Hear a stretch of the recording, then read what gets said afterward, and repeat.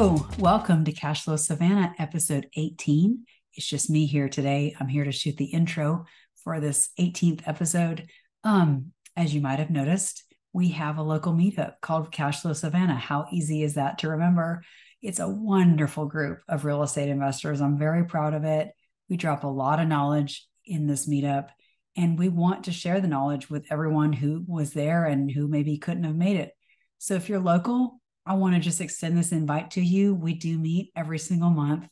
The date changes quite a bit. We're going to at some point keep the venue the same, but the venue also changes. So if you want to know about this event and others, I want to invite you to like our page on Facebook. It's called Cashflow Savannah Meetup. What an easy name to remember. We always announce upcoming meetups on our page, any announcements. It's also a great place to connect with other real estate investors, find contractors and vendors. I mean, there's so much free information. Please, anytime, join that group. You can also follow Sid Was Here on social media. Sid Was Here on Facebook, Sid Was Here 912 on Instagram and Twitter. And then my partner, Keegley Savannah, she's also on social media under that handle, Keegley Savannah. So if you follow any of those things or join our Facebook group, you will know about this. So this is a recording of our meetup from September 7. This was actually a combination meetup between us and two other groups, and we're all good friends. We're all real estate investors, but we all have different focuses. So the three of us came together at the Clyde on September 7 with a really fantastic meetup about finding and funding creative deals. So the subject is fantastic. It's very timely. A lot of knowledge was dropped. So please tune in to our live meetup, Cashflow Savannah. Again, pre-recorded, but we're going to keep peppering these meetups in so that you can feel a part of it if you're not able to make it. So thank you again. And I take you into now episode 18. Welcome to our meetup here at the Clyde off of MLK. On this Thursday, right? The 7th of September, I almost said August. Is it off and on? There we go. Okay. So before we get started on just the topic, I know everybody's here hungry to either get more deals or find their first deal and finance some of these deals. We're going to just introduce ourselves. I see a lot of unfamiliar faces that I've never met.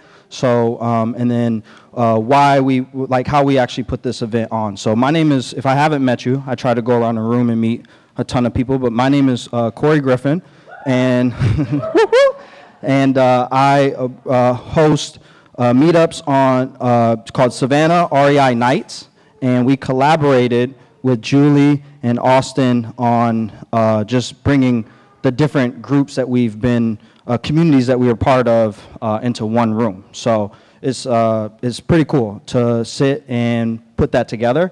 So I also am a rehabber. I've been telling people redeveloper, but they're like, what is that, right? And in a wholesale and buy and fix houses here in Savannah. So that's what I do for my business, but I'm gonna pass it on to Julie and she's gonna explain her group. So here you go.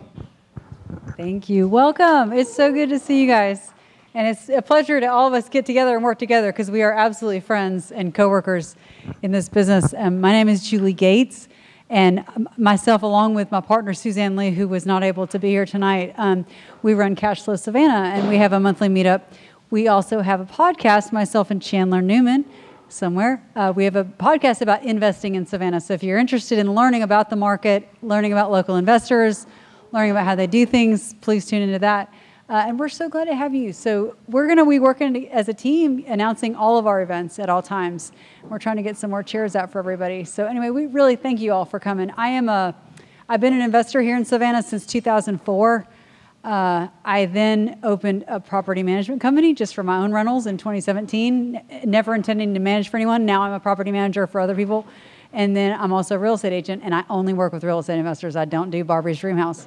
So that's what I do. I love real estate investing, and I really enjoy networking. So I really appreciate everyone coming. And if I can be of service to anyone, just please let me know. And Austin, want to talk about your group? Sure. So thank you everyone for coming. Of course. Thank you everyone for coming. So I'm Austin Saracena, and then I have a partner named Caitlin, who we both run the Real Estate Young Baller Meetup. Yeah. So the Young Baller Meetup, we usually kind of have younger group. We try and target more of the least experienced, kind of the younger crew between 20, 30, 40 years old. We kind of let everyone come and join. We try, yeah, you can still come join. Hey, we love everyone that comes by. And kind of less experienced people, though, we try and get everyone started, kind of communicate with everyone, and I share my experience with them. I'm still newer to investing as well. I still work a full-time job as a chemical engineer, so that's where I'm different from these two, is I still have a W-2 job while also doing real estate on the side. So I like working with people and kind of showing them my experience on how I balance the W-2 life while also trying to get into investing and build a portfolio to reach financial freedom. So thank you everyone for coming. Awesome. So just a little background, like I was actually talking to somebody about this the other day, and I was like, yeah, I got a meetup coming up. And, a lot of us, we're in the business. Some of us have full-time jobs. Some of us do this full-time, right, as far as investing. So I do this full-time. This is what I do. I don't have another job, right? But some of us are nuts to come work after work, right? And put these events on. But one of the reasons why I started putting the Savannah REI Nights events on is because of the fact that there was a lack of meetups here. There's like maybe one or two. And I came from California. I'm from Savannah. I grew up in Savannah. But in California, I was doing a lot of business there. And there was meetups everywhere. Like, you can one night you'll be in you can go to 2, 3, 4 meetups, right? And you're not, because they might be in different cities. So for a little while, I was doing a few, and then I noticed Caitlin and Austin doing the Young Baller event, and I was like, hey, do you guys want to maybe do 1 or 2 together? Just because the community of real estate investors here in Savannah is strong. And so same thing with Julie and Suzanne. I just reached out to all the people that were actually doing events, and we were just like, yeah, why don't we do one big event together? And then ideally, because I'll get hit up and be like, oh, I can't make that event because I'm going to this event, so we're just trying to keep you guys in the loop on things. So if you did put your email address and stuff like that, we will keep you guys in the loop on future events, whether it's me, whether it's Austin and Caitlin, or Suzanne and Julie. We just wanted to make sure that we set that tone off, especially for next year. So that was a big reason. But yeah, did you want to shout out some of and do your thing? Absolutely. We want to be sure and thank our sponsors. We're proudly sponsored by people that work with other real estate investors, and I have worked with some of these guys personally, some of them in the future for sure. Our first sponsor I want to shout out has been with us from the beginning since we started our meetup is Bridge Capital. And we do have Chris. Where's Chris? Chris is here with Bridge Capital, and of course, I put my phone, oh, Chris, don't hate me. I put my phone in the back, so I'm going to be working it. But he basically said they close very quickly, less than 10 days. And if your closing doesn't happen on time, it's probably your fault, not theirs. I thought that was a great hook. So they're a private money lending firm. We also have a brand new sponsor. It's on the table for you. And this is a general contractor that I've worked with myself, NV and JR. Noe is my guy. They didn't make it. Oh, yeah. Junior's here. I didn't even see you. I'm so sorry. I apologize. Junior got in. I didn't see you there. Anyway, I saw you in a bathroom the last time. He did a beautiful bathroom for me. But they are licensed general contractors. They are themselves real estate investors. So you tell them, this is a flip. This is a live-in flip. This is going to be flipped into a furnished rental. Whatever you're doing, they know they get it, and they understand you're in it for the money. It's not just for to impress your friends. It's to impress your friends with the cash flow. So it's very important to always work with other real estate investors with your capital raising, with your contractors everywhere. So please hang on to this card. They do great work. I am telling you from personal experience. They just finished a project for me on East 69th Street. You can come see it if you want. It rented. I think we had over 30 applicants, so thank you. It was a rehab into a long-term rental. So anyway, I really want to thank NV and JR Construction. And then our third is Longhorn Investments. Chip is in the back. He's in orange. He matches. And he sent me a fantastic description about what they do. Chip, say it again. You had a great sentence. Yes. So we can fix and flip loans and new construction. On the fix and flip, we can do 100% of your purchase and rehab. That's up to 75% of the ARV. On the new construction, it's 90% of the lot purchase and 90% of the construction cost. One key difference between them is on the new construction, you don't pay any interest on the funds that you draw. Very good. Thank you so much. So Chip is here if you want to talk financing. Bridge Capital is here if you want to talk financing. Junior is here if you want to talk rehab budgets. That's always a question. So we want to thank our sponsors. Thank you so much. So we'll just go right into it. Okay. All right. So, oh, yeah. Yep. No, yep. I'll do it. No problem. Yep. So, what we want to do real quick. So, actually, this is great because I was thinking of something. I know we're up here and we're sitting on these high chairs, but just know, like, I wouldn't consider myself an expert, right? The genius is actually in the room, right? The genius is in the room. The networking is in the room. Who you're sitting next to, if you already don't know them, right, which you should sit next to people you don't know, right, in these rooms, is you just don't know. You never know who you might be sitting next to. So what we're going to do is, before we get into, like, what we're going to be talking about tonight, I'd like for you all to just take 2 minutes, maybe put a timer on, 2 minutes, just to stand up real quick and just introduce yourself to somebody that you have not met. Make a new friend. Okay? So, just real quick, and then I'll reel us back in. Go across the room, just make sure you meet somebody that you have not met. All right. So we all know everybody here. We're all family. Kicking it, right?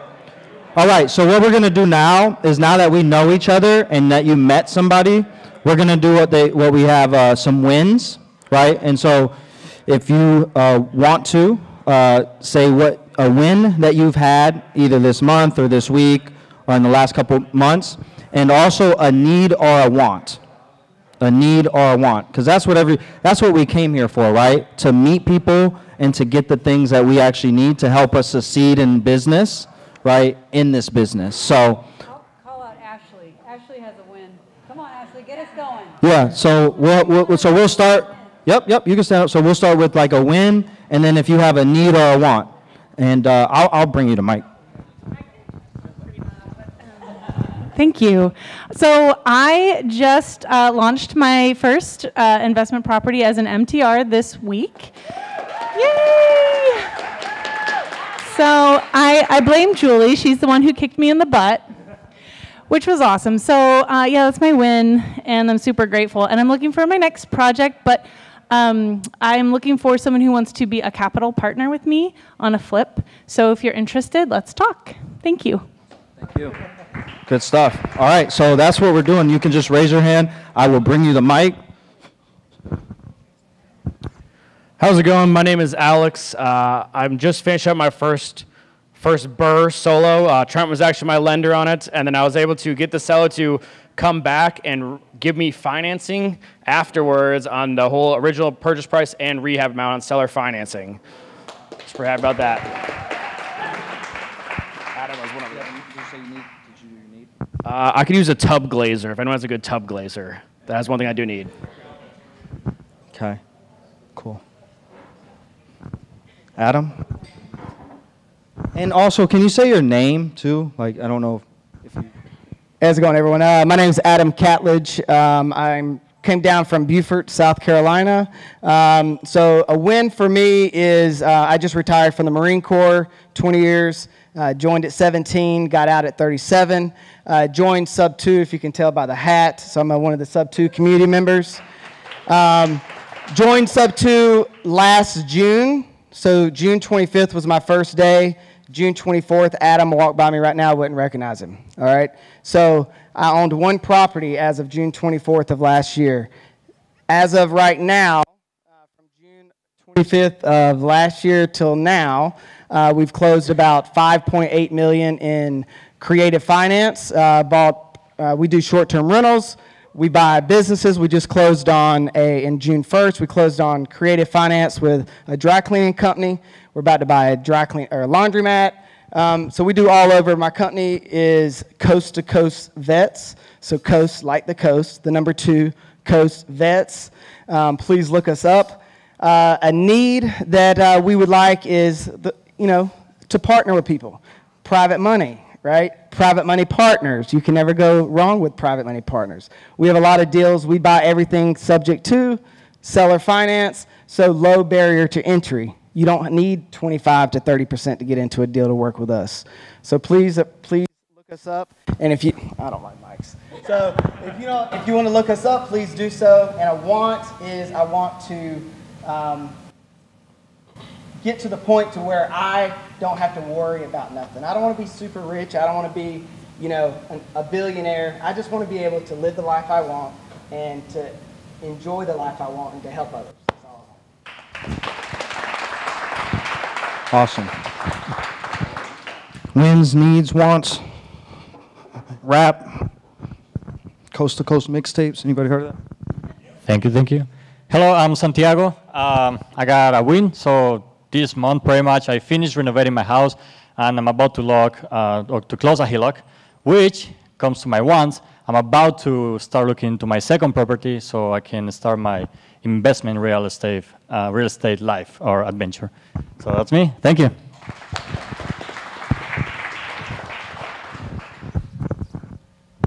Hey guys, I'm Leah with RLB Property Solutions. A win for us. We just landed our first MTR. We're looking for more traveling professionals to expand our business in that aspect. And a need would be, we're looking for more flips to help build capital. What's MTR? Medium midterm rentals. Yes, there we go. That's it. Cool. You want to do a win? All right. Y'all just want me to just work out today. And keep you moving. So I'm Isaac. I'm from Savannah. So a win for me is me and my wife bought a property. We moved back, and so we bought like a property at the fix up. So we just finished fixing it up. We just got it reappraised. Appraisal came in over the expectation. So now we're looking for some way to do some kind of cash out refi and move on to our next one. So a need for us are lenders who do cash out refis, as well as hard money lenders that have like low down payment amounts. So that's up for us. All right. My name is Trent Mathis with OFP Financial. I'm a private money lender here in Savannah. So if you're looking for funds, I'm your guy. That's my needs and wants. I need investors that want to use my money, okay? So come talk to me. I know, Isaac. My name's Jackson. I'm a local agent here, been in the business for a little over a year. Recently bought my first house. My wife and I closed on it about 2 months ago. So looking to start my own investment portfolio and look for my first property as an agent. And I guess my need is I love to partner with investors. If you need an agent to help go to work for you, I love to take over and try to do the best job I can. So there's that. Please don't be shy. Cool. Thank you.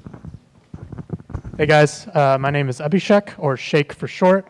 I just have a small win, which is winning a fight with an HOA, but it's a big win for me. And a need that I have is trying to find someone that wants to do a new construction project.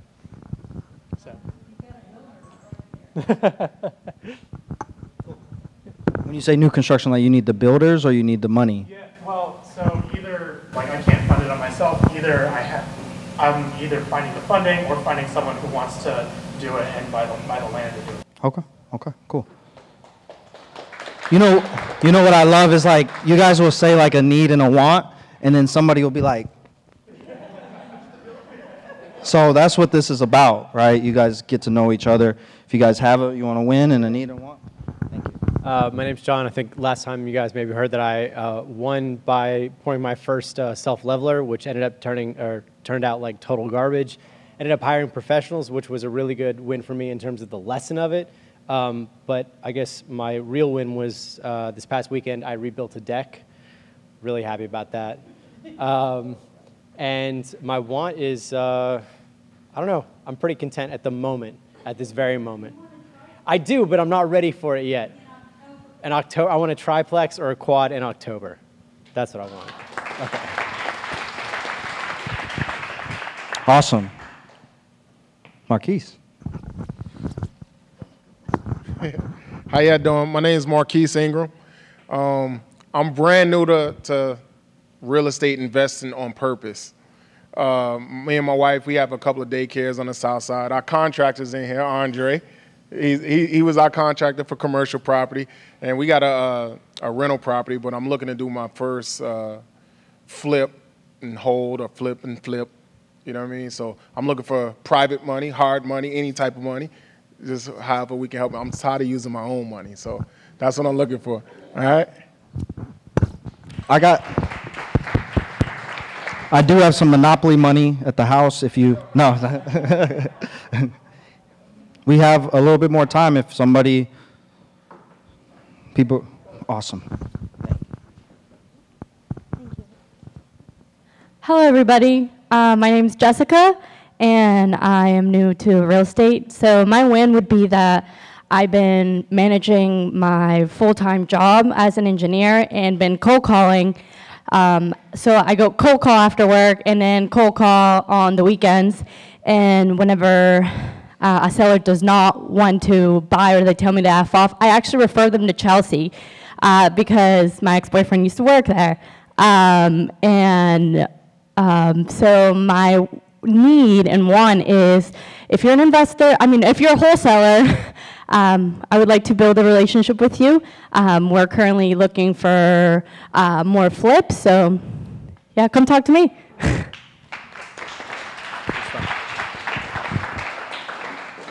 Anybody else?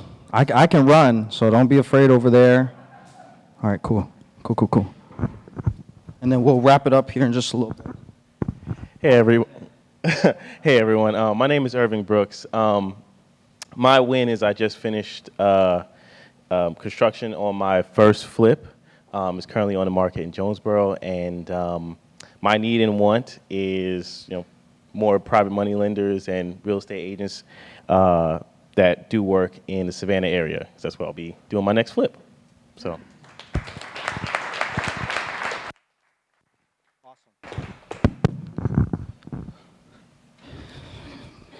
Any more?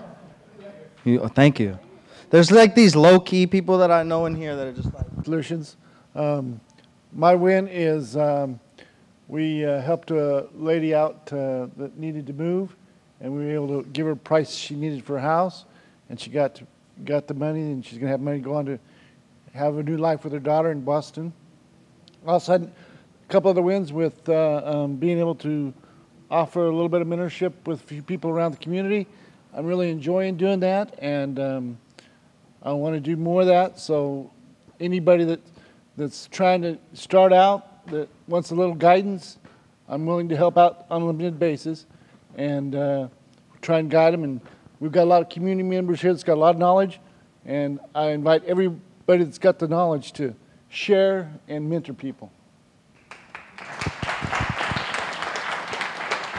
Thank you. I can say really great things about Kevin, and I will. He's an amazing person. Him and Beatrice, they run a very successful business, and they've bought a lot of deals from us, and they're very serious buyers. If he says he's going to do it, he'll do it. If he doesn't, he won't, and he'll let you know. But if you do need help, like Kevin is somebody that will help you, especially if you're like trying to wholesale or anything of that nature. He's a great human being. I'd like to go. Can I go? Is that cool? So I had a win. How many of you got checked in by Dolly up front? That's my sister. Say hi, Dolly. We actually just went through like almost 3 weeks of just onboarding. So she's coming in and transitioning into the business to help with our operations and make it better. So that's a big win for us as a company. So I'd like to give us a round of applause on that. And I just need for you guys to just keep supporting these events, right? Come out to these events because that's why we do them, whether it's, whoever's doing them, right? So just come out. So I think that's a big need. I have a win, and it's that next Friday, I'm going to make Michael Bucciatini really mad because I'm closing on my first storage facility. I'm really excited. So, thank you. Yeah, I'll tell Michael about it all day, but that's my win. I'm sorry? I'm going to need someone to help me run it. If someone's in if someone lives in Pembroke and wants some work, I do need some help in Pembroke on my storage facility. But I'm excited to learn about it. I hope we cover the self-storage space as one of these meetups at some point in the future, because it is a great space. I'm in the learning phase right now. So I'm excited to learn about it. I'm excited to teach about it later. But anyway, that's my win. Next Friday, September 15, 11 a.m. I'm signing. Awesome. Congrats. All right, so my win would be that I'm 26 years old and own 5 properties. So I'm very proud of that, and I'm looking to continue to grow. And the need that would be is I like making relationships with people. So I need you guys to come talk to me and just tell me your story, and I'll do my best to share mine and just continue to talk to everyone and build relationships. Awesome. Cool. So let's talk about deals. Are you guys open to that? Okay. So I don't know how to find any deal. No, I'm joking. I'm totally kidding. So, but this is open. Like, just shout it out. How many of you are, well, not shout it out, but raise your hand. How many of you are like actively spending money on marketing right now, whether that's lists, sending out direct mail, like actively? 1, 2, 3. Okay. How's everybody else finding your deals? Shout it out. Like, how are you guys? Word of mouth. On market. PropStream. PropWire.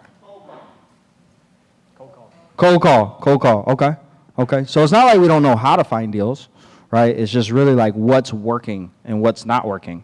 And then investing into the marketing. You know, it's very interesting, this business, right? Because it's a business that you can get in with, I don't want to say little to no money, right? But you can, right? So it's very interesting as a business how people operate. They do not want to, like a normal business. Like, I don't know the Clyde or anything like that, but normal business, you go to the bank and you get what? A loan for your business. Here, it's like investors are scared to put money into marketing. It's just, I don't know, it's just interesting to me, you know, how we want to just not invest in marketing, and then we find deals, right? So, and it's a confidence thing. So I'll talk just a little bit about how I'm finding deals right now, but some of the shifts that I'm seeing, I do a lot of direct to seller marketing. I don't do a ton of on market deals, but I do see a shift changing where there's a lot more deals on market as well. If you're making the offers, I know Kevin grabs a ton of them on the MLS. I was gonna say off the MLS. That was gonna confuse you, right? So, but for us, what I've seen a big change in is I was heavily doing, should I say this in front of everybody? I was heavily doing like text messaging blast and voice messaging blast and cold calling, and that's what we call a lot of outbound marketing, right? And it works. I've gotten lots of deals from it, done tons of stuff with it, right?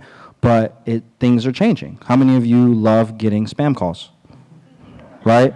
And if you own a home and it's in your own name, and it's past 10 years, you're probably getting called all the time. I mean, Savannah is pretty cool, but like when we do stuff in Jacksonville, like do marketing in Jacksonville or do marketing in Atlanta, the amount of cuss outs is like, it's way through the roof, right? Savannah, they're nice. They're like, listen, I told you don't call me again. Take me. They're really nice, right? So what I'm seeing a shift in, not saying that it's not working, still do SMS, still do our RVM, but what's happening is you have to register your businesses, right, to these platforms, which is great. It brings transparency. There is a lot of scamming going on outside of like real estate, like people call and do all that. So I get it. The phones are the cellular people, they have rules, regulations. So a lot of that's changing. Right? So if you're not registered and you're trying to call and you don't have a business name or you're not putting it in your own name, then these companies are going to cut your account and you're not able to call or text and all that kind of stuff. So I've been seeing a lot of changes with that. So what have we been doing? Registering our companies and getting things together so that we can make sure that we're not getting cut off of that. Now, I am slowing down my ringless voicemails and my SMS, and I'm doing more direct mail. I'm doing more, we're still continuing a cold call, right? But online marketing, like PP, pay-per-click, or, pay per lead, PPL type of marketing. So pay-per-click, right, is like Google ads, things like that, and then PPL. None of this stuff is cheap. That's why I started out. If you're just starting out or if you're looking for deals, you need to ask yourself, what is my marketing budget? Right? What are you willing to spend? if it's not money, then how much time are you willing to spend, right? Because you have to budget something if you're looking for deals, right? And I don't care what anybody says. It all starts with the deal. You can't have anything happen outside of having a deal locked up and closed, right? Or if you're wholesaling it, wholesale it. It all starts with that. How do you get the deal? You got to start marketing, whether it's word of mouth. Like I didn't say one of my needs, if you're a wholesaler, you have deals, I'll look at it for sure, right? But like, you just want to continue to do that. So direct mail is big. TV ads. Anybody doing TV ads in here? Right? Anybody afraid to do TV ads? Right? TV ads, radio, a lot more outbound marketing I'm seeing is happening versus, texting and SMS. It was a little bit of Wild Wild West out there, and it kind of is still. But even with like wholesaling, like if you're how many of you have wholesaled a deal or bought from a wholesaler before, right? So what are the shifts that we're seeing with wholesaling? Is there's regulations happening, right? People are getting pissed because not everybody's educated. See, with investing, you don't need a license. You can just say, wake up tomorrow and say, you know what, I'm an investor. And that's great, right? But it also is a double-edged sword because people aren't getting educated. So I do commend all of you for being here tonight to like learn and have the hunger to learn, right? Because if we don't because what's going to happen is either you're going to have to close on that deal, right? And then you can sell it the day after, an hour after. It's still a wholesale, but you're closing on it because there are going to be regulations and things like that might come in place. So why wouldn't you get your license, right? And what does that do? Agents like working with agents, so that's going to open up more deals that might not even hit the MLS. So these are just thoughts. I'm just trying to give you guys some thoughts on where things are going, but that's how I'm finding my deals. It's not really rocket science, right? I think a lot of people, the last couple of deals, we got something from a realtor, and then we got a deal from a wholesaler that called us because we were doing a flip around the corner, a rehab, a redevelopment, and then one was direct to seller. This was like last week. It was just direct to seller, us doing phone calls. Now, I want to say this last thing. I'm going to pass it on to how you're finding deals or your investors are finding deals, and then how you're finding deals, because I know you just closed on one like last week or something. So one of the things that we got a property that it was in, and this has happened before, we bought the list in 2019. And we just closed on this deal. It was in our system since 2019. How many years ago was that? So like if you're not following up with leads 4 or 5 years ago, right, then some of this stuff, like they wanted 75 at the time, and we're hopefully moving forward with 145, right? And the numbers make sense. So it's like things change over the years, and you got to keep following up, and that's where having good systems and processes and things in that nature outside of just sending a mailing list come into play. And then on top of that, how are you converting the leads? That's why so many people don't market, because there's also a lack of confidence, like if the deal comes, then how do I close this, right? And so that's knowing like sales, which is a great skill to know, right? Knowing how to buy over the phone or in person. So that's enough for me. I just wanted to just share some of my thoughts on where I'm seeing marketing going, where I'm putting my efforts in. You might see me on TV doing ads and doing more radio, whether it's me or somebody else, but the company definitely will, for sure, over time, do more outbound. Just like any attorneys in here? Good. No, I'm joking. I'm totally kidding. No, but what do? Like they have billboards, they have TV ads, they have radio. This stuff works. They're not just spending that money because they look good. The stuff works. Just, let's not all be on TV tomorrow, okay? How are you finding deals? From two different angles. I'm an investor myself first, and I'm also a real estate agent. So as an investor, the deals that I have purchased, the two most recent deals I've purchased, were both through relationships, period. And these are people I had known for a while and talked to for a long time, and magically discovered they had real estate that was driving them crazy. And I was not friends with them for that reason. But every one of you has relationships with people who own real estate, and it's driving them crazy. So find a tired landlord that just is over it. I'm one myself, actually. Get me in the right day, and I probably would sell you something. But relationships, I promise you, are my number one source for my personal portfolio, although I find them everywhere. For my clients, I am an agent, and honestly, we're making the deals off of the MLS. If you are telling me there aren't any deals out there, I'm going to call BS on you, and so is Kevin. And you need to be working with an agent. We have several, which is great, that understand investing. And if your agent is scared of a lowball offer, you need a new agent. It is our job to get you the lowest price, not the highest price, because we get the highest commission. We want to get you the lowest price so that you actually make money. So make sure you're working with someone that understands that. And so when properties sit, that is a great time to get a lowball offer. Also, if you have cash or private money from, say, one of our sponsors, and you can go in with cash, you're also going to get a better deal. So it's much easier to go on market and say, hey, Mr. Smith, you've been sitting for 2 months. I'll give you $30,000 less than ask, all cash, quick close. They're probably going to take you very seriously. So get someone to help you that can do that. So those are just 2 things I want to put about in your. Last thing I want to say, and I'm here to help out my fellow agents. Don't go inside a property until you've driven it yourself. Do not wear out your agent, because when you're looking and offering and looking and offering and looking and offering, and then the agent doesn't make a dime for 6 months, they don't want to work for you. Okay, so drive everything. Don't go inside it and use up their time unless you're pretty sure you're going to write an offer. Okay, just be cognizant of your agent's time. They'll write 20 offers for you, but at least don't make them write. Don't walk in the door and waste your time and go, I hate it. I already hate the neighborhood. I don't even need to go inside. You're wasting their time, and that's unprofessional. Okay, thank you. And I promise you, just drive everything. If you like the neighborhood and you're going inside just to verify the numbers that you've already pulled, you're not wasting that agent's time. You're working as a team. So just be aware of that. They've got to pay their bills. So anyway, shout out to agents. I love all of y'all, and I hope that helps.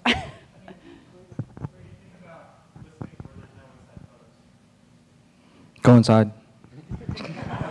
When there is one photo. I'm sorry. No, that's a great question, Shake. When there's one photo, that is an investor special, as you probably already know, and you need to run towards that deal because everyone else is running away. So that they're telling you this is for an investor. You need to be running numbers, you need to drive the neighborhood, and then you need to set up a showing. If those other 2 things are a yes, then you set up a showing. But that is, it's a piece of crap. Who cares? We're going to put in paint and floors. I don't care what I buy, put in paint and floors. Probably a kitchen too. I don't know, but that's a great question. But run towards that. So it does depend though too. Like if it's on Zillow, look on Realtor.com or Redfin and make sure there's other pictures, because you don't want to. Unless your criteria is buying turnkey and stuff like that, Zillow takes their pictures off. You guys notice that? They just yeah. After a while, because they're scammers. You get the old picture, so you get an idea of what it looked like. Right. In the last 5 years, you might get the old picture, an idea of, hey, I might be able to know what my rehab is before I can walk through it. Absolutely. So Austin, how are you finding deals, and maybe your last one? Or? Yeah, so most of my deals have all actually come from the MLS, so having a good agent. Agents are extremely powerful. They will find the deals, they'll bring you the deals, and they'll teach you, what to do, how to write a contract, what you should negotiate, all this stuff. So if you're new to investing, having a powerful agent to kind of guide you through finding deals is the best way to do it. Another way is by coming to events like these. We're all investors. A lot of us have properties. Others are looking for properties. Like they said, if you get them on the right day, there might be a property they want to get rid of. So if you just talk with everyone here, talk to all the meetups, keep coming to the meetups, eventually you'll meet someone that might want to give you a deal, or at least connect you to someone that has a deal that they're trying to get rid of. So build relationships, communicate with people, come to networking events, and then also have a very good real estate agent, and you'll definitely be able to find a deal that way. Can I add one other thing? Years ago, I wasn't an agent, but I still work with these same guys. I told them years ago, I told agents, I said, if you have a property that you don't want to deal with, I'll take it off your hands, no questions asked. And I got a lot of deals. Again, that's a relationship, may I say. But I had so many agents call me and go, there's a house with 6 kids in it. The tenants are inside. The landlord doesn't want to deal with it. I said, all cash, quick close, no questions asked. And I got killer deals because the agent didn't want to market it. They didn't want to show it. They didn't want to put it on the MLS. I was their easy button. So be their easy button. Put the word out. Tell them, I'll take total pieces of crap. That's what I'm looking for. They'll be like, Bob, take this house. So, what's some struggles that you guys have? Shout it out, like to find a deal right now in this market. Go ahead. Like when people sell multiple homes. Like 50 homes. Yep. How do you get funding for it? Oh. Anybody in here would fund a portfolio? I hate that question, Corey. So, the question is portfolios. How do you find the funding? If you got a lead that just came in and it's 100 unit, 200 unit, or 5 units, How do you get the funding? But like single family that, different single family homes, they want to sell all together. Right. So we're talking about the funding or finding those deals? Funding for it. So that could segue into creative financing, right? Because once you have the lead, a lot of times, I see the hat, right? But a lot of times, like sub 2 can be looked at as a strategy to acquire a property, but you could sub 2 or owner finance these things. That's one way. Just kind of throwing that. One, like for example, on the market Mm-hmm. and buy an agent, and let's say you did offer or you presented creative finance. Right. Right. Would you go the other route, or would you just What's the other route? reach out to the seller? No, never. What I would, yeah. But if you have hard money, like our sponsors, you can close in cash. Yeah, I was gonna say, so creative is one. We have two guys you need to You gotta shop, yeah, you would have to shop it for sure. And you'd have to shop at the lenders, and if it makes sense, a lender, you shouldn't have a problem with it. Welcome. Any other deal questions? Because we can jump into sub. Struggle, especially on our side, sub 2 keys. A lot of 95% of my deals are on market. So one of the struggles we have and what we've slowly started to overcome is unfortunately agents, right? Because of the lack of knowledge and wanting an interest to understand creative finance. It's almost like the roadblock. Hey, I'm trying to solve a problem for your sellers. I'm the one who be paying the commission anyway. Let's try to figure out a solution, and it's automatically, no, we don't want to deal with it. So really coming over those struggles and really trying to drop that barrier and educate and then reassess and go back into it. No, that's great, man. They're like, I guess the elephant in the room is like agents and investors in a perfect world should work together, but they don't, And so, and then what happens is this is probably, there's a lot of gurus out there, and I'm not talking about Pace and Jamil, but there's a lot of people out there that teach stuff, and then somebody might hear it and not do the right thing. So a lot of times you're tainted. So you have to find the right agent, right? And then that agent, and sometimes talking to these sellers. So I think there's like a disconnect there, with especially with the sub 2 community, right? I definitely see that, even wholesaling, right? And it's probably because there's so many people teaching this stuff and they're getting hit left and right. So in my mind, I think it's I do everything off market. Even when I offer sub 2 or if I offer owner finance, it's usually after a cash offer. And I'll say, hey, we have another program that might work for your price, right? And so, but we're all off market. So I think an agent should talk about that on how they feel about, Why don't you have your own agent that explains it? Because it costs you nothing to have a buyer's agent. So why don't you have an agent that can explain it? I had a deal just last week, and it was the U.S. government was my client, and the seller's agent didn't understand ABCQRT or whatever. I explained. I was the interpreter. I've done that. Yeah. But a lot of times, for me, sometimes I like to market. I like to go after those low equity. So there's very little meat on bones, right? So it's really easier sometimes for me. Like last month, we just pay the listing agent side. You don't have to pay the buyer side.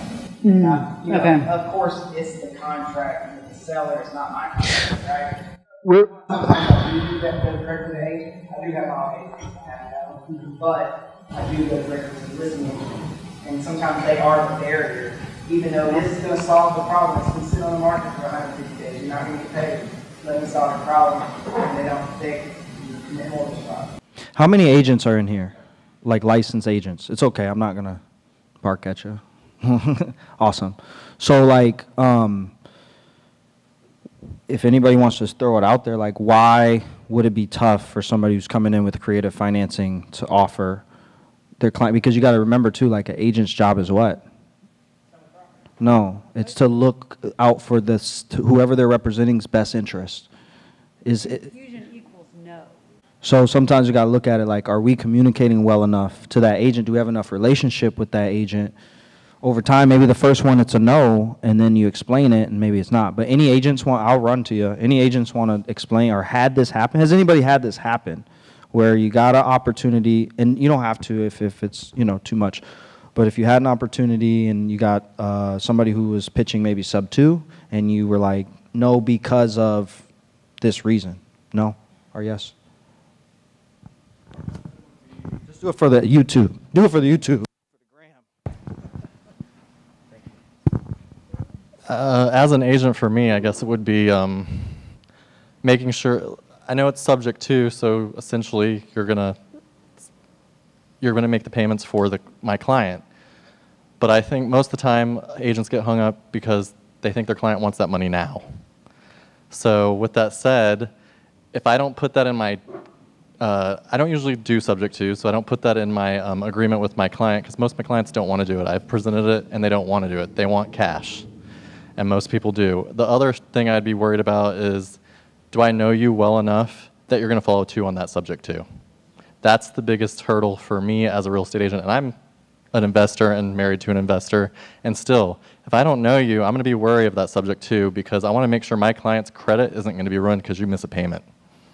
And that would be the reason why I wouldn't say no, I'd present it because as agents, we should all be presenting every option to our client, even if it's not in your contract, because you're doing them an injustice by not presenting every offer. Because maybe they say yes, and if it takes you help from another agent, I'd get another agent. Or in my case, I'd just ask my husband, and I'd have him walk me through it, and that'd be it. But for me, it would be making sure I knew the person before and vetting them very well before I accepted that offer.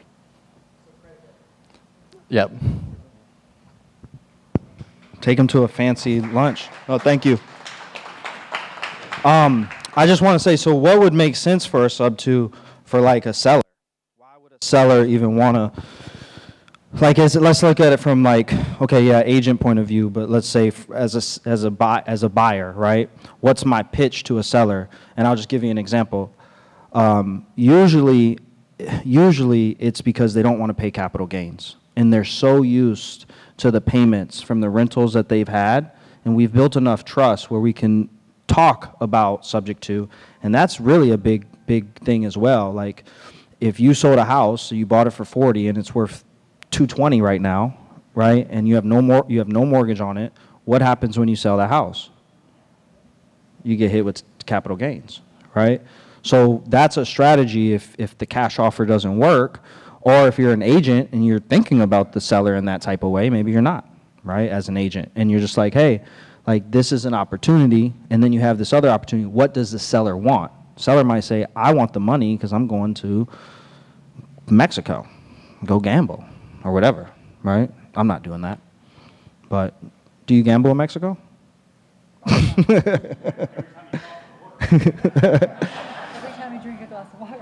No, but no, just on like a real. I didn't know if there was casinos there or not, but I just, I think like at the end of the day, it's all about the seller. Whether you're an investor, I mean, yes, we want to make our money, but even for me, like when I'm thinking of making my offers, like, is this going to benefit? Is this going to be a win-win-win? The seller wins, we win, and whoever else is on the other end wins, right? So, yeah. Anybody else want?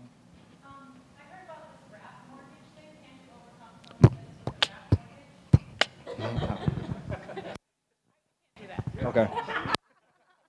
No, go ahead. The WRAP, W-R-A-P? Yes, okay. The WRAP. Yeah, I don't know. Someone in here know about that? No, seriously? It's a strategy that you can use for subject to, but they have to agree, right? The agent. Does anybody else?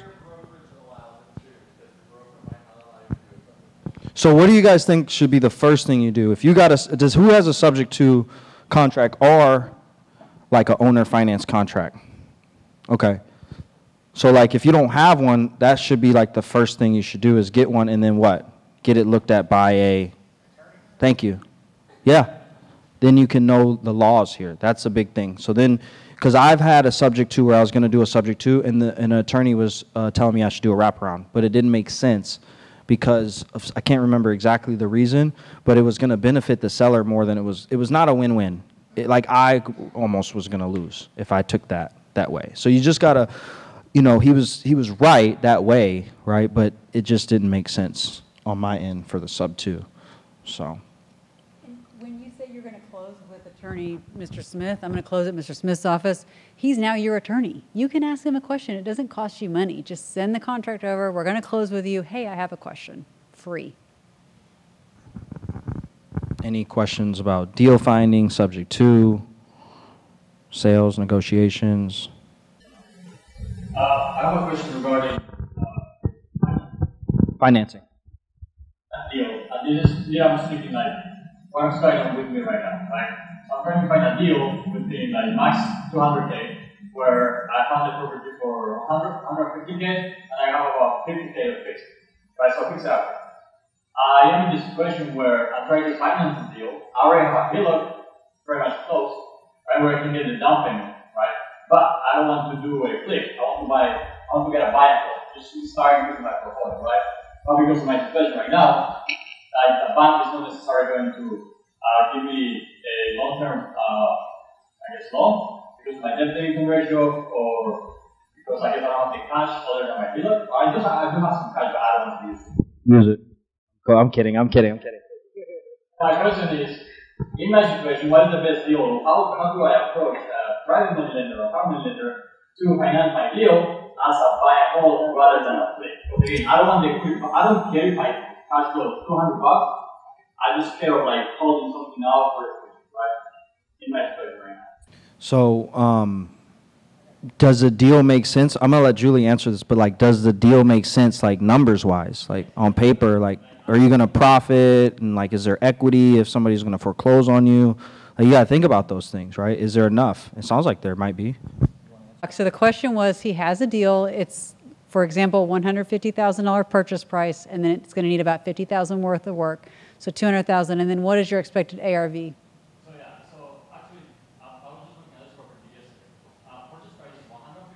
Right, purchase at 150. That's okay. Right. Okay. That's okay. We're learning. You don't have to be exact. It's okay. So he's going to purchase for 150, and he's going to assume, they're assuming, 50,000 in repairs, but the ARV, which is after repair value, is expected 300,000. And I like your numbers. It's great. And it's always important to know your numbers. And you have some cash, which is great. But this is where hard money is your friend. Do your numbers. Meet people that you know, like, and trust. Check the points, all of it. And then my suggestion for you, I understand you said something about worrying about the income, debt-to-income ratio, which is fine. They have a product that's very popular right now called a DSCR loan. Have you heard of this? Debt Service Coverage Ratio. You guys should be taking notes if you brought your pads of paper. We have excellent DSCR lenders. All of the agents in here probably have 6 that they work with. I have an excellent one. But DSCR is Debt Service Coverage Ratio. They base it on the value of the property and the amount that it's going to bring in for rent, if I'm saying that appropriately. So I would use hard money and your cash, close it, and then cash out refi into a DSCR loan. They'll do a 30-year fix for you as soon as it's done, and you'll get all your cash back. Boom. What is the percentage that you can go up on the DSCR loan? Isn't there a percentage that go by? I'm closing on one next week, and I can only speak on this one. Mike Bucciatini is better. I think 75% ARV. Some lenders, they limit your experience and the numbers, but the average is the lowest I've seen is 70% ARV, and the highest I've seen is 80. 80, okay. Now with the current market condition, most of the ones that were offering me are down to 75 right now. So 75% after repair value. So 300,000, 75% of that would be what, 220, 250? So you'd still have some equity left. 70, between 70. So 1.1, when you look at the numbers. So when they look at the numbers for a lot of the DSCRs, they want to see 1.1 to 1.2 on that rent income. So say his loan is $200K. They're going to want to see $2,100, $2,200 a month in cash flow on that.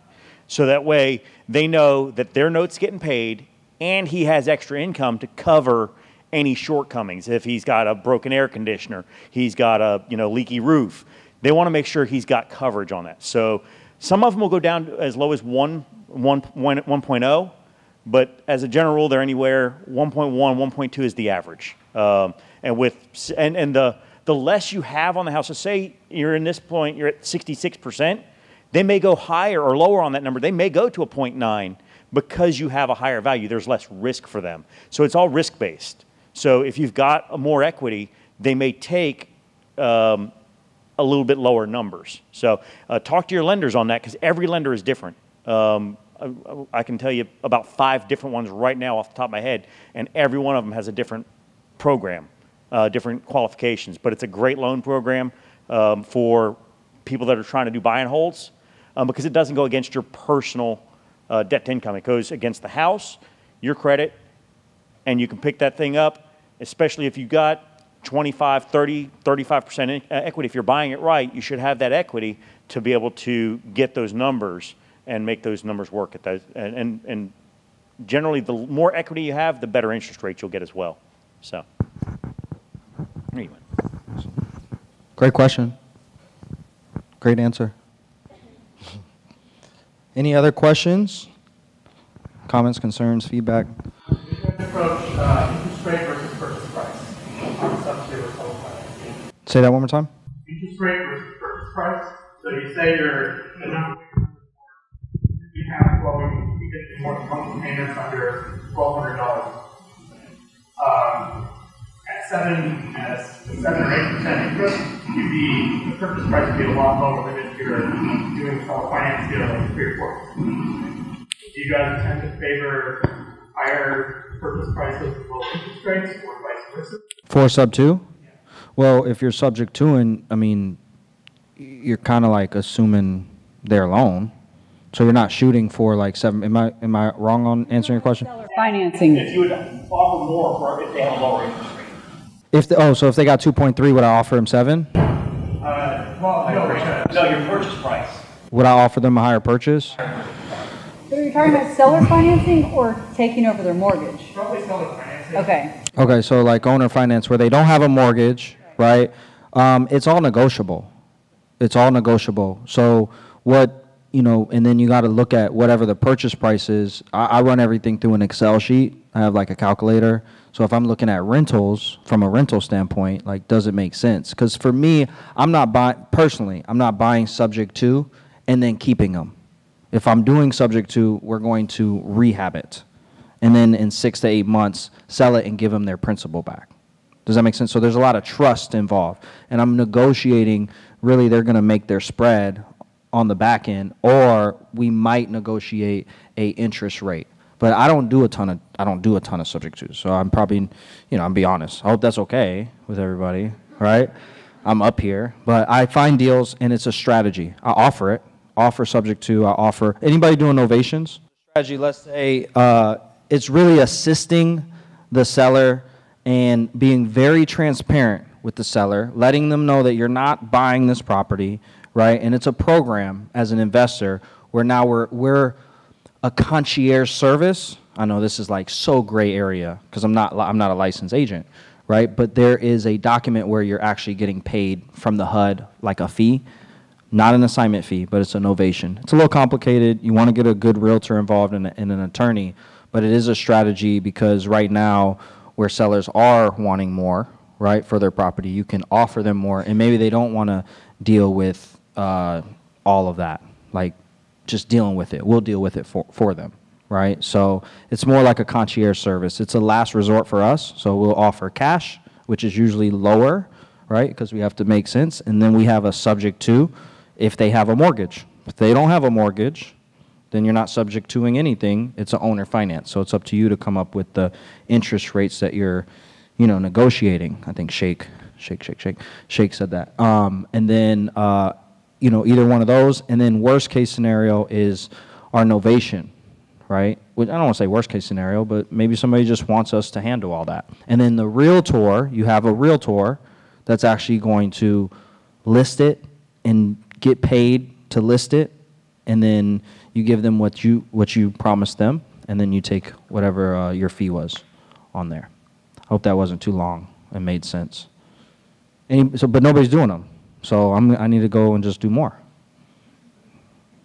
No, use it, you guys. Novations, look it up. It's a strategy, but I would not like start out with them. It's not my first strategy. Here's the thing. If you're an agent, you're a licensed agent, and you don't invest, that's okay. But if you don't allow, if you put yourself in a box and you only do retail, who are you really hurting? Right? You're not really giving the full service. Same thing as a wholesaler or if you're an investor. I don't have my license. I plan on getting my license or somebody in my office have it, right? But the goal is if I can't take the project down myself, then why would I just let the lead slip out of my hands when I can actually help the seller? Because at the end of the day, it's about the seller. I mean, these houses, you know what I mean? We want to make a profit from the value that we bring to the marketplace, but just keep that in mind. I think things are going to shift where you're going to see a lot more investor agents / agent investors. They're not going to put themselves in a box, hopefully, right? So, you want to say anything? I just pass it to you. You want to say anything about? Well, I just want to say I've done quite a bit of seller financing, if anyone's interested, and I've actually managed to do them all the same. I call it a 10-10-5. So anyone that's going to seller finance that has equity, they tend to be older, and I guarantee they are not going to finance it for you for 30 years. They don't want to. They're tired. They want to know they're going to get paid back. But the tax, telling them you're going to save them on taxes because they spread it out is huge. But so the most I've ever gone out is a 10-year amortization. So I have fully paid them back within 10 years. A lot of times they'll just do it for 3 years. You can do maybe a 20-year amortization with a 3-year balloon, and that's where you're going to spread the payments out as if it is a 20-year loan. But after 3 years, you're going to cash out refi. Okay, you can do anything you want. It's beautiful. But I always do a 10-10-5, 10-year amortization, 10% down, and then 5% APR. But everything is negotiable. But you want the lowest purchase price, shake, and you want the lowest APR. We're investors. That's how we make money. So if that answers your question. And then the other thing I always do is I get an amortization table. I print it out. I say, Mr. Seller, here's my offer. It's $110,000 with a 10-year amortization, 5-year APR. And look at the bottom. Here's $114,000 extra that you're going to make in interest. And here's the table. You can look every month how much interest I'm paying you. And when you can show them how they're actually going to make more on their property by financing it to you, plus they're going to spread out that tax gain over 10 years, that's a win-win-win. You win, they win, and then they win again. Because they not only got their price, they got interest on top of it, and they spread out their taxes. So this is a sales tactic. I'm a salesman, but it truly is a win for everyone. So that's how I have done my seller financing. Educate your seller, who you are. Give them references. Give them, you know what? Every seller finance deal I've done, I've handed them myself and my husband's credit score from Experian. I print it out, and I say, here you are. I want you to know. And I offer them, I've never had them take me up on references, but I offer them references. You have to be who you are. You have to be brutally honest. They're loaning you a lot of money. They're handing you a house that they've probably cared about for a long time. So it is very possible. It's hard to find guys that'll do it, but they are out there. I have found 4 of them. You have a question? I call it a 10-10-5. You can call it whatever you want. That's what I call it. 10-year amortization. So after 10 years, it's paid off to 0. And I have a 10% down in cash. So if I'm buying a house from Miriam for $100,000, I'm going to hand her $10,000 at closing. They're always going to want you to have skin in the game. I have never seen someone seller finance 100% to me, ever, never. They always say, no, I've asked. I've asked every time. They're like, no. They want to walk out of there with cash. So I go 10% down, 10% amortized, fully amortized. But I could do 20, 30. You can do whatever you want. And then a 5% APR. I like an APR, and I've done this since before the interest, when the interest rates were low, I did 5%, and now that they're high, I'm still doing 5%. And I tell them, that's my hedge. I'm just right there in the middle. If interest rates go up, I'm still at 5, and if they go down, I'm still at 5. So that's how I have structured it. Yes? So when you do your 10-10-5, do you pay for 10 years? Or Yes, ma'am. contract includes no penalty for early prepayment on seller finance? Okay, that's a good question. First off, your closing attorney, again, they work for you. You have to pay the attorney anyway, right? There is no extra charge. When I tell my attorney, Doug McManamy, that I'm doing seller financing, he's going to write up that contract, and that contract is going to say anything I want. And I want to make sure the seller is all, we're on the same page.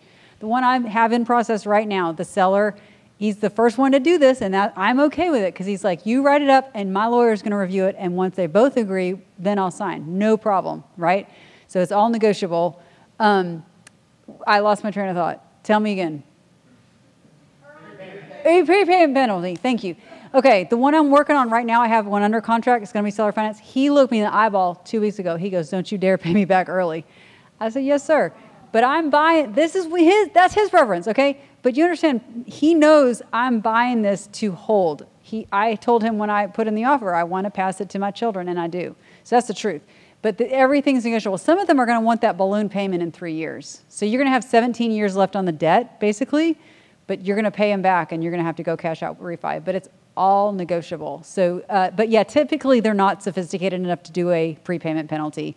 A DSCR loan is going to have a prepayment penalty. I want to say that, and typically private money lenders also might. So watch those prepayment penalties. That's a great question, but I have never offered it, and I don't. I'm going to take that loan all the way to the whatever 100 and some payment. Sorry. All right. So, how many of you got value out of this today? $5 for the yeah. No. Let's give it up for us. So we do have to leave here at a hard 9. So it's like what, 8:30, almost 8:30, 8:50, 8:20 or something like that. So the rest of the night we're just networking. Please eat the rest of the food. And once again, thank you to our sponsors. Thank you to Clyde, here for the space, right? And I appreciate all of you for coming. It's cool to see a lot of people I have never met. So I think this is awesome. This was a great event. Yeah, and if you guys want to get in touch with me, you can come find me, and I have a digital business card, so it's on my phone. So I can get you that if you want to, need wholesale deals, want to talk rehabbing, and just talk business, reach out. So we always challenge everyone at the end of the Cashflow Savannah meetups. I want every one of you to find someone that you don't know and take them to lunch, take them to coffee, spend some time networking outside of this, and also come back next month. But I really challenge you, if you really want this business, you really want to get in it, find someone that you want to learn from and say, hey, can I get 30 minutes of your time? They'll probably say yes. I highly recommend Kevin. And but please don't just come to the meetup. Take action outside of this meetup. That's my challenge to every one of you. Cool. Anything you want to say? Thank you all. Yeah.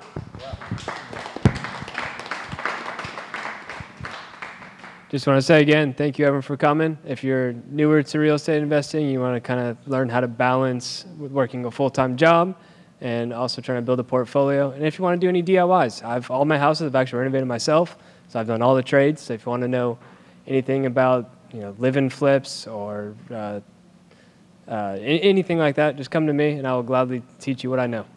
So, thank you, everyone. Thank you. All right, y'all. Thank you.